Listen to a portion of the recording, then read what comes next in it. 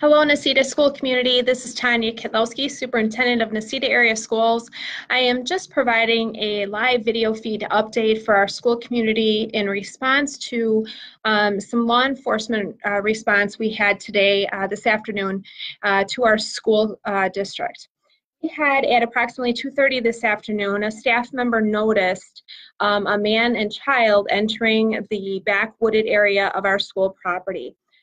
She immediately alerted the school front office, who immediately responded to law enforcement with a call to dispatch to let them know that what we had seen.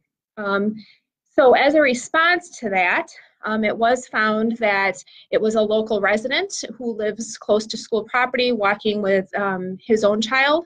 And so we're thankful that it wasn't an intruder, and it certainly wasn't a child, a student here at our school.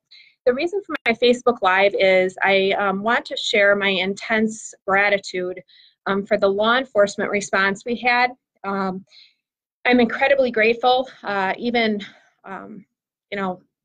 emotional over the type of response we had from all of our local police departments after they received that call through dispatch. So thank you to Elroy Police Department, Necedah, New Lisbon, Mauston, our Sheriff's Department. We had 2 state troopers. We had 2 canine units en route. I'm just so incredibly thankful for that type of response we had from those law enforcement officers.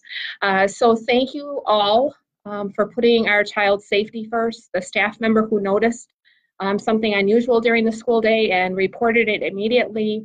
The office response to call 911 and to get people involved right away, and certainly to all of our local municipalities that responded with such intense response to our school. I'm thankful to serve all of you, and I'm even more grateful that we have such an incredible law enforcement and staff serving the children of my school community. So thank you to everyone. Certainly this emphasizes the importance of why we have certain procedures and protocol in place regarding people on campus and where those areas are restricted and why. The safety of our kids comes first. So thank you again to everybody for your incredible response.